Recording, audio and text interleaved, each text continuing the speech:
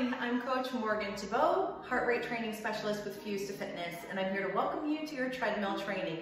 Thank you so much for giving this program a try. I've designed this program for beginners through advanced athletes. The program will meet you where you are, and we're going to do that by basing the entire training off of your personalized base pace. How do we determine your base pace?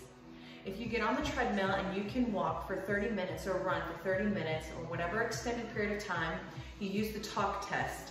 If you can hold a conversation at that pace, that's your base pace.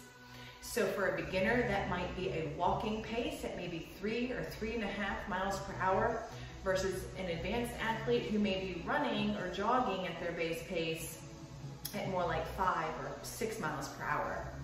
Wherever you're starting from, we're going to use that base to build on every week as you advance through the program. So this is a 30-day program, and we are going to gradually work on improving your personal speed, endurance, and power. Each week, we'll build on one of those specific areas. Your power will be speed training. Your strength will be incline.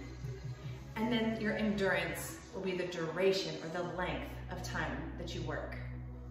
We're also going to incorporate some upper body and some core exercises to help round out the training program. There's one master workout that you're going to follow for the entire 30 days. And each week, you're going to change one component of the workout to focus and hone in on that strength area.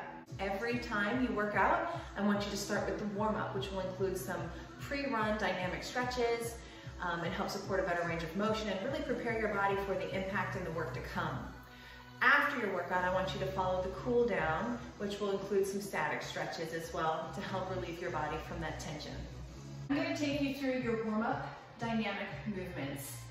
So after you've warmed up for about 2 to 3 minutes on your treadmill, walking or jogging at your base pace, I want you to come off and you're going to do about 30 seconds of butt kicks. So just a little bit of hop side to side, bringing your heel towards your butt. Now if this is too high impact, I want you to stay on the floor. You're going to step side to side and pull your heel in towards your butt. I want you to move into some leg swings. You can hold onto the treadmill for balance, stay tall, and just let that leg kick forward and back. We want to open up the hip flexor, get some movement through the hips, and you're going to do about 10 swings forward and back on each leg. Do it laterally, so side to side right here. Swinging in front of the body and out to the side.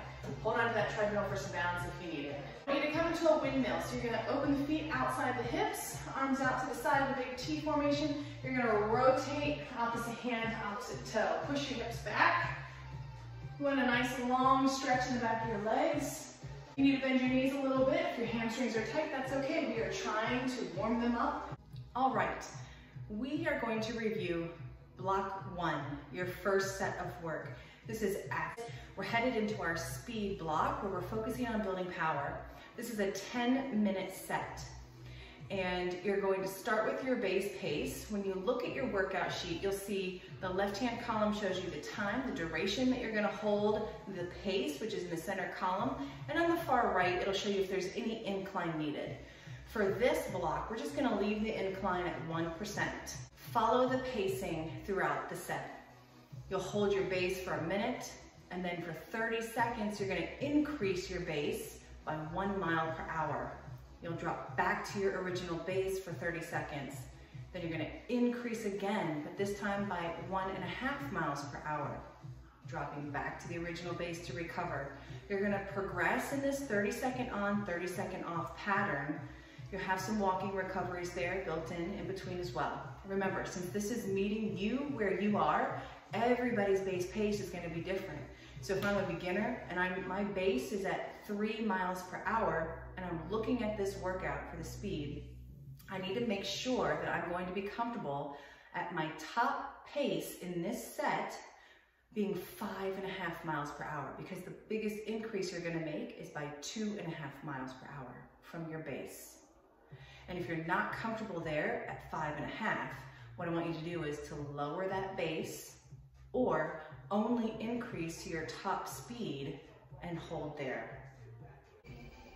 All right, let's review block 2. Block 2, we get into our body weight strength work, where I'm going to incorporate some upper body and core movements to help round out the program for you. This is a 5-minute block, and I'm going to walk you through the movements so that you can see what you have to do. You have 5 moves. You're going to perform each exercise for 1 minute each. You take as many breaks as you need to, and just complete the reps with good control. Okay, your first movement is a tricep dip. So you can either use the side of your treadmill or you can use a sturdy bench or chair. I'm going to show you both options. You want to have your hands right outside the hips, chest tall, shoulders down and back. You want to stay close to your bench or treadmill. So you're going to drop your elbows back, holding that body weight, putting a lot of pressure on the back of the arm. Don't let your elbows flare open. You want to squeeze them behind. And so here for a minute, it's not really about the repetitions, it's more about the endurance that you're building. So if you were using a bench, it's going to be a similar setup. I'm going to place the hands, keep the chest and shoulders back, and dip right there. Second movement in this series is push-ups. I'm going to show you a couple of variations for this. Hands are going to be just outside the shoulders here. Plant the hands. You can be on your toes. Nice strong plank position. You want to pull the belly under. As you drop down, your chest should come to elbow level. Elbows in line with the chest, squeezing back. You can also drop the knees down and continue to push up in this position. You can also elevate your body on a bench. The higher you elevate the body, the easier it will be because you're taking away body weight pressure from your chest and shoulders. Placing the hands. If you elevate, you want your chest to be over the bench in between your hands here. From the toes, still dropping to that elbow level and pushing back. Our third movement in this set is a mountain climber, a slow mountain climber for core and shoulder stability. So again, you're going to be in a plank or a push-up position. Pull the knee towards the chest with good control. You're right here for a minute. Another option is to be elevated here. Same push-up position, pulling the knee in towards the bench. If neither of those options are working for you, you can also do this from standing. What I want you to do is have the arms out in the front, and you're going to pull the knee up to those hands, up to the hands. You want to try to get your knee to the hip height if you can, and if you need to hold on to something for balance, that's fine. Our final move in this bodyweight series is a lunge. You have the option of putting your toe on the back of your treadmill, taking a nice long stance away. Keep your hips and shoulders square to the front of the body. You're going to drop straight down and push straight up. This elevation of the back foot will challenge your core and stabilization. And if it's too much, you can bring your foot down to the floor and perform the lunge here. You want to keep the chest tall, and your aim is to hit that 90-degree bend in the legs. You want to make sure that your knee is not pushing forward in front of your toe. And if that single leg work is too much for you right now, keep both feet planted underneath your hips, and you're going to go for 1 minute of squats instead of lunges. Okay, so block 3 is our strength-focused block where we're going to really focus on inclines as the challenge. This is a 6-minute set, and what I want you to do is put more emphasis on the incline than on your speed. So you've got your base pace, which you've been using. However, with 3 or 4 or 8 or 10% incline added, that needs to be what's going to really shine here in the challenge, not necessarily your speed. So make sure that your base pace is still something where you can hold that conversational pace too. Okay team, block 4, this is our endurance focused block. This is where we're going to focus on the duration of the pace. It's only a 5-minute set, but the pace increases pretty significantly. So focus on building from your base and really challenging your effort.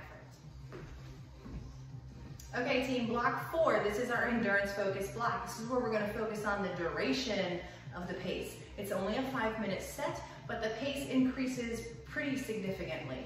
So focus on building from your base and really challenging your effort. Let's take a look at our post-run cool down. So you want to make sure you take about 2 to 3 minutes to recovery walk. Try to slow your heart rate down and come down off of your workout. Then we're going to use some static stretches.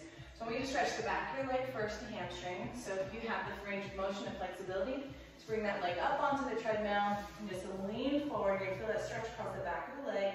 You want to try to relax here, relax the quad, and take long, deep breaths. You want to hold this stretch for about 3 to 5 nice, deep breaths, both sides. If that's not quite up to your range of motion just yet, what I want you to do is stick that heel forward and then hinge your butt back and just reach down to where you have a good range of motion and you're getting that stretch in the back of the hamstring, not a strain. You want to feel a good stretch. If you can reach the toes, great. If not, pull the toes back towards you to help stretch out your calf too. Second stretch, we want to stretch the front of the leg, the quad. So standing, holding onto the treadmill for balance, you want to grab onto the ankle, pull the heel towards your butt, push your hips forward, keep your knees close together, and that's going to help stretch out your quads. We also want to open up the hips and stretch out our glutes. Holding onto the treadmill for balance, you're going to cross one leg over. Make sure your foot is above the knee and just sit down into that hip stretch. You're going to feel a pretty intense deep stretch through your glutes, your butt, and in your hips. The way you can do that stretch is you can lie down on the floor and just cross your leg over. And this might be intense enough, and if it's not, you can just lift that foot off the floor and you'll feel that beautiful stretch and opening in the hip. Our final stretch, we're just going to open up our upper body, hands at the front of the treadmill, take a big lean forward, opening the back, the shoulders, and getting another nice stretch in your hamstrings here. Each one of your stretches are about 3 to 4 or 5 nice deep slow breaths.